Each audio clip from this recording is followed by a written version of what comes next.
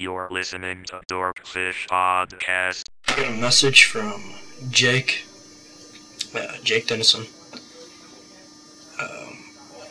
He asked, could you do a video blog about the difference between African and Asian elephants?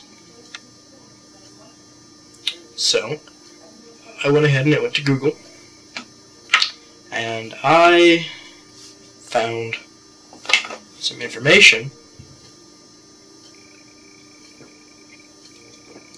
for you, Jake. I went to Google and I found answerbag.com. So I'm going to read some differences between African and Asian elephants, because Jake wanted to know. So, they are very similar, both genetically and behavior-wise, but you can tell the difference just looking at them if you consider these facts. Africans have a darker skin color. Africans have a very wrinkled skin, while Asians have a relatively smooth skin. Africans are bigger, 10 feet tall, 12,000 pounds, while Asians are a little smaller, 9 feet tall, and not so fat, 8,000 pounds.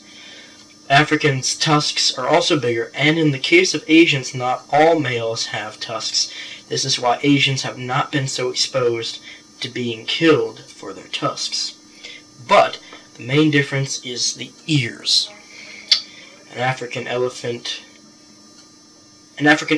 ears are 3 times bigger than the Asian, and here comes the good stuff, Jake.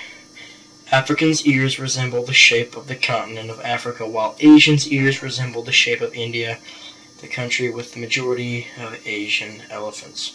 Why? Just a curiosity of nature. Okay, Jake.